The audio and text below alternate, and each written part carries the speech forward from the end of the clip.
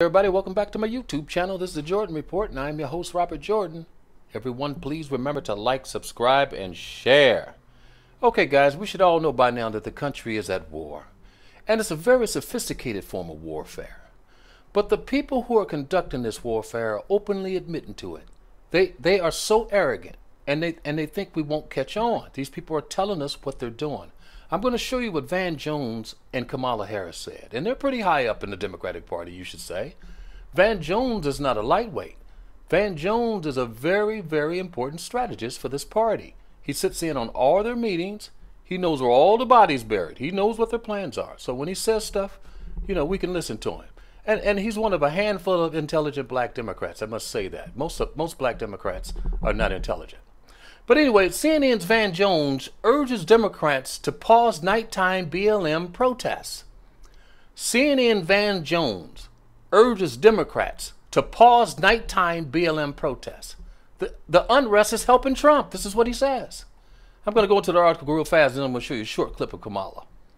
CNN commentator Van Jones warned Democrats that the ongoing focus of the unrest has taken place in the cities across the country will aid President Trump's re-election victory.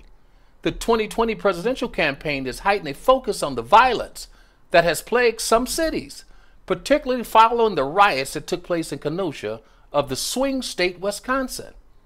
Joe Biden has been more vocal condemning the violence after the Democrats were criticized for not addressing the growing concerns among voters during the National Democratic Convention. Jones insisted on Wednesday that the subject helps Trump. The longer we talk about violence and unrest and how he's dealing with it or not handling it, all advantages Trump.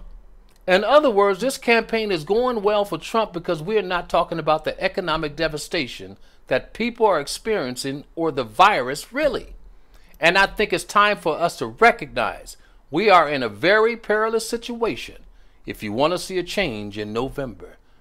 The former Obama White House official explained that despite how social movements on both the left and the right have edges of violence, voters can be comfortable with Trump's refusal to challenge police and vigilante violence.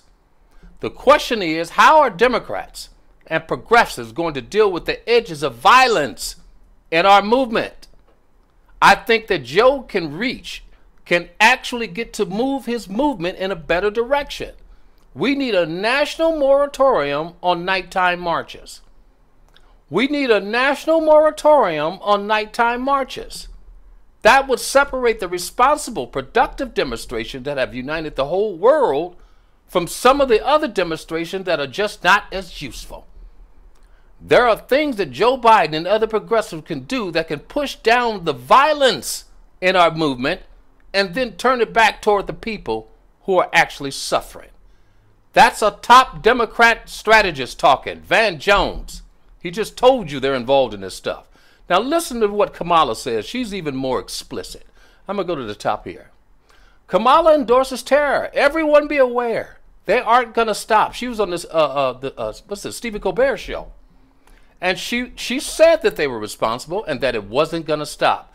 I'm going to show you the clip, and then we're going to get out of here. I know that there are protests still happening in major cities across the United States. I'm just not seeing the reporting on it that I had that's right. for the first few weeks.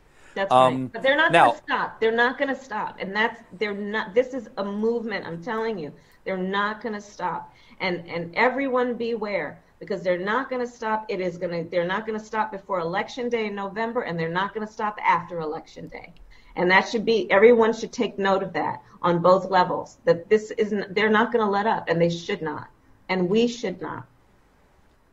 Okay, I'm going to play that for you again. I know that there are protests still happening in major cities across the United States. I'm just not seeing the reporting on it that I had for the first few weeks.